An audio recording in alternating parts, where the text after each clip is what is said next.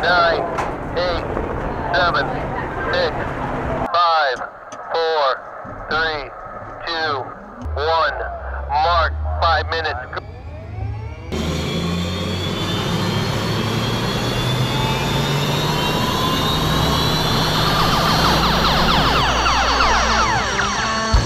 That, race fans, is your 5 minutes gone, and it's now time to go racing.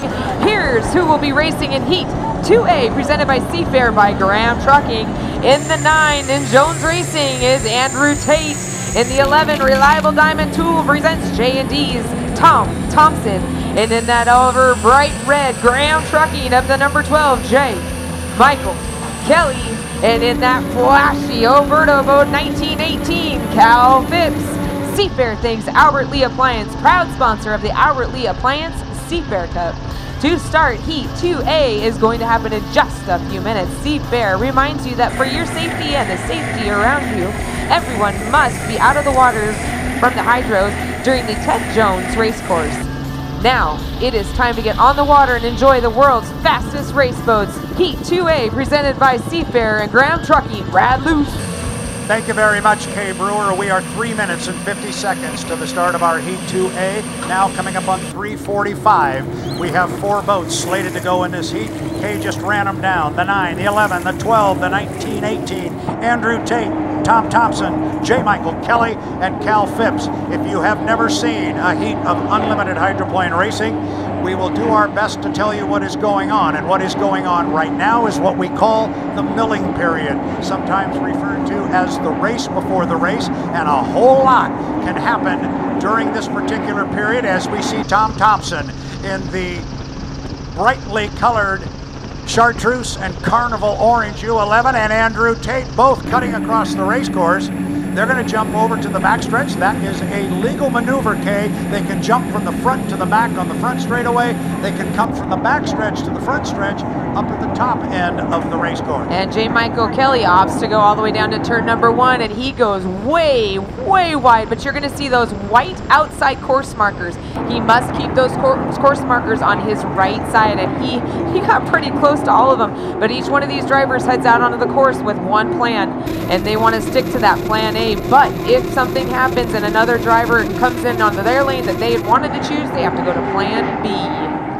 Well, yesterday we had J. Michael Kelly paired up against Andrew Tate, and we saw it coming about 15 seconds before it happened, but J. Michael Kelly made a whale of a move to steal the inside away from Andrew, and there's a little bit of a cat and mouse game going on right now between J. Michael Kelly at the top end of the race course and Andrew Tate, who wanted to make sure he gave his boat a squirt down here in the lower end of the race course, so Cal Phipps was unable to cut the course and get in front of him.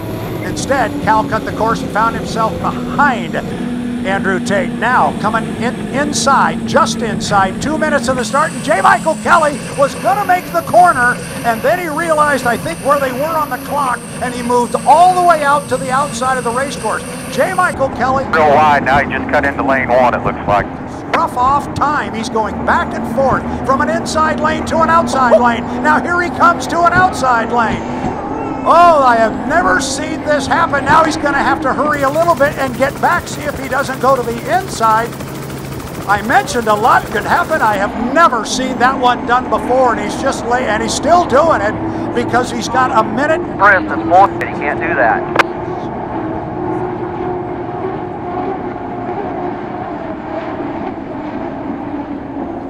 So now Kelly. 7, 6, 5, 4, 3, 2, 1. Mark 1 minute. So J. Michael Kelly, I have never seen that particular maneuver, and boy, have we. 9's going to be coming up trying to find a place to get. He got boxed out. Got the 12 right next to you. Lane number 1. Where is Tate going to stick the 9? He is the 4th boat going up the backstretch right now. Does he have a lane, or is he going to have to move outside of Tom Thompson? Kay Brewer, we are coming up on 30 seconds. This is an incredibly strange score-up. This was definitely something I have never seen before, but as they're lining up going into turn number 2, this is something we see all the time. J. Michael Kelly has got lane number 1. Right on his outside hip is going to be Cal Phipps. Bringing up the rear is going to be Andrew Tate. He is going to come from a slingshot move, I can guarantee it. If he can get a lane. 9, 8, 7, 6, 5, 4, 3, 2, 1. Mark. Go, go, go. He's going to come rolling down here in the 11. He's going to get down here first, but he's got a lot of speed off to his left. Kelly trails the field on the inside, Kay. He's going to come around on the inside lane, but Tom Thompson nailed that. Mike's about 4 boats back. Let's go. Nine's pulling you on the outside.